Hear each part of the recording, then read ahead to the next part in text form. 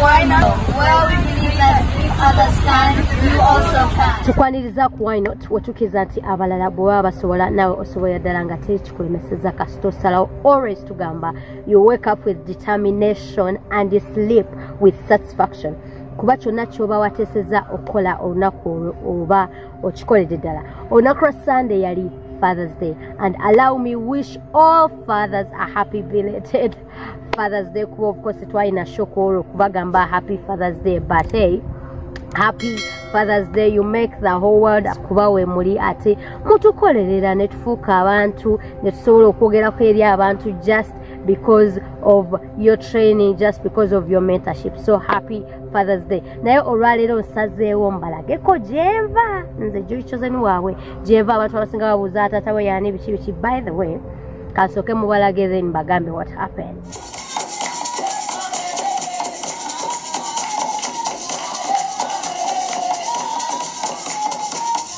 Ngawe mulabye, he was my father. He died in 2009, I think. It is now 11 years plus. And may his lovely soul rest in peace. Nekyo sikirese kukaabo oba kulaba naku, because when you train, tugenda okwogerako olunaku lwalyo, when you train your children, abaana bo wobateekateeka okubanga baagala Katonda.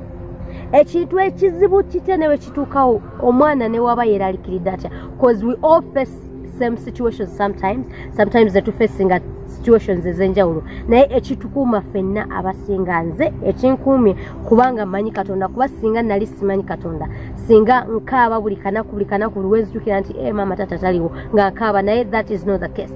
Bible egamba mu Proverbs engero 22:6, yigiriza omwana wo, manyiza omwana wo oba muyigirize mu kkubo lyalina okutambuliramu, ne bwaliba akadde talirivaamu, ne bwaliba muyigirize mu kkubo lyakola ki erimugwana okutambuliramu, ne bwaliba akaddiye eryekkubo talirivaamu. They will never depart away from that way. Ffe twabeeranga ewaka nga tuzuukuka emirundi mukaaga kiro si misana, kiro. Essaawa ze tulina okwebaka bina abasabye bagamba mbu you have to sleep 8 hours to be healthy. Ng'ebyo ffe taata waffe tabimanyi. Muba mwakebaka ne muzuuka, ne mwebaka ne muzuuka, obudde mubumalako in that transition, kubanga yali akola ki, yali atusomesa kkubo litugwanira kubeeramu. Because now nze navadde ewa bazadde baffe from the time when natandika campus. Of course nali mbaviiridde awo ndi ku campus, obeerayo wekka, ebintu bikusumbuwa wekka, like life yonna oba ogiyitamu nga ggwe. But what has kept me from not being so wild, kuba bagambanya abaana b'abasumba, taata wange yali musumba, bagambanya abaana b'abasumba bayonooneka nnyo. Naye lwaki sonoonese nnyo? Of course I'm not perfect, I'm not. Naye lwaki sonoonese nnyo ku ssira lye tulabamu abaana abalala bwe babeera? Because bamanyiza mu kkubo lye nnina okutambuliramu. Some parents are so hard on their children. Ne babeera bakawu nnyo, ne bayomba nnyo, ne babakaliga emigo. Really? Ng'olowooza that is the only way omwana wo gy'ayinza okukulamu, ng'asobola okukola by'oyagala akole oba n'okumutraininga okubeera ekyo ky'oyagala abeere, which is not the case. Ffe twalina omwana ng'ava mu maka nga baali strict, baali bagagga, nga bamusibira mu bikomera, nga bali strict, tebamuganya genda bweru, tebamuganya kola kyonna kyayagala kola, because they want to input their life in her life. Omwana we yatuuka n'ava ewaabwe n'ajja ku ssomero n'atandika okukola byonna byakola, emize gyonna egyali gisinga, okubuuka ebikomera, okukola ki, ng'omwana oyo yakikola because ewaabwe baamukuza bamuteeka mu buno obulamu nti olina kola kino, olina kola kino, olina kola kino. So ate omuntu w'omugaana ennyo ekintu, sometimes we bagamba don't touch, bino bye batera tusindika WhatsApp, don't touch. Ekyo kitrigginga nnyo many people to do what? To actually touch. Kuba omuntu w'omugaana n'omugaana kino agamba ki ekiri eyo. N'abaana abasinga abaseeguuse mu coronavirus ono is because babagamba tochikola, instead of telling them what are the circumstances of doing what and what. Omwana n'omukuza nga oli mukwano gwe. When you're a friend to your child, ekyo kijja muyamba okukula nti ne waba akuviiridde n'abako gy'alaga gy'otali, omwana oyo asigala holding those values kuba yakula ng'abazadde ba mikwano ate kuba omuntu ne wobeera ne mukwano gwo it is very hard abasinga kibangwira naye at some point kizibu nnyo omuntu oyo okuva n'agamba kino kakikole naye ate muli walowooza ono mukwano gwange sijja kikola era takikola. So you have to be friends with your children. Omwana toyina mukaliga nnyo migo kumulaga kyalina kola. By the way, ninayo case study emu. Omwami ono ali very famous in the film world of a Hollywood actor. Naye ate n'abaana be tiyabaleka. N'abaana be bakola kind of same thing ate nabo bayimbi biki. So okubeera mu eyo since twogera ku Father's Day okubeera mu limelight ate ng'osobola okugroominga abaana bo katufuneyo inspiration from him to closing an inspiration ya fe yorale.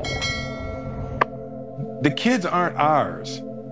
They are not. They're not ours. They are their own people, and I just completely let go of my needs and my desires for their lives, and I started shifting into what I call the gardener flower concept of fathering. Yeah. The seed already is what God designed it to be. Right.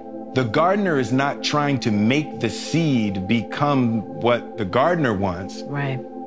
The gardener wants to create an environment where the seed can become what it wants to be. Absolutely.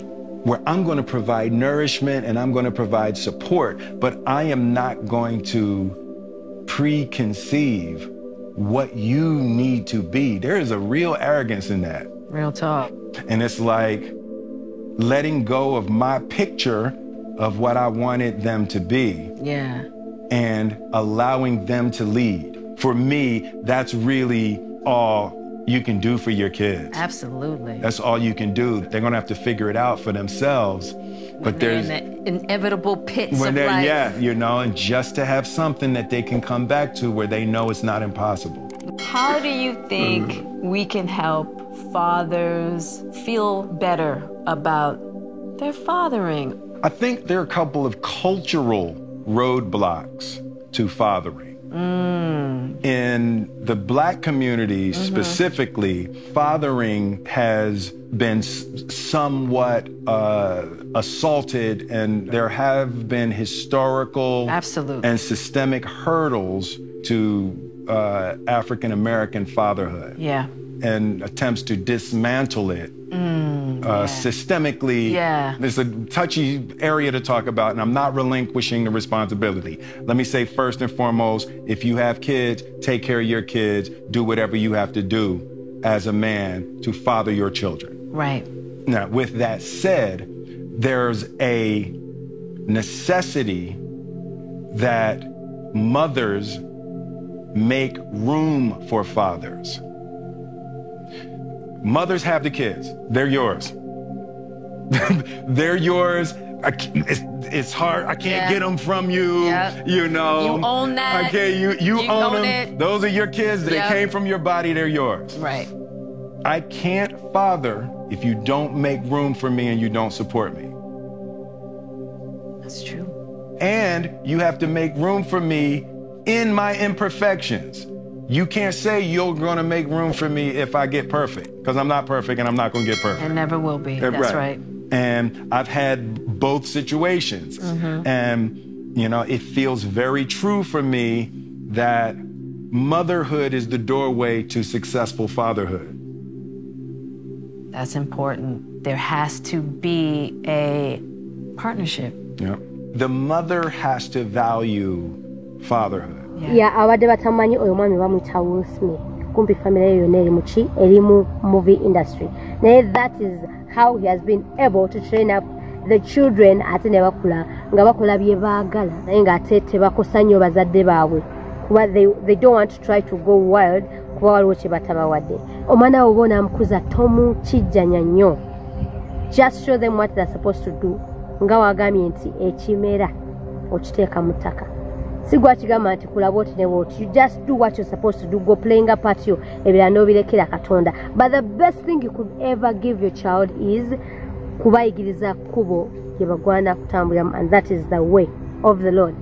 Basically, that is it for today. Stay tuned to the Why Not. Wetukiza nti abalala bw'oba basobola nawe osobola ddala. Plus on Facebook, YouTube, Instagram, and you get daily inspirations to kwata. Kaliko.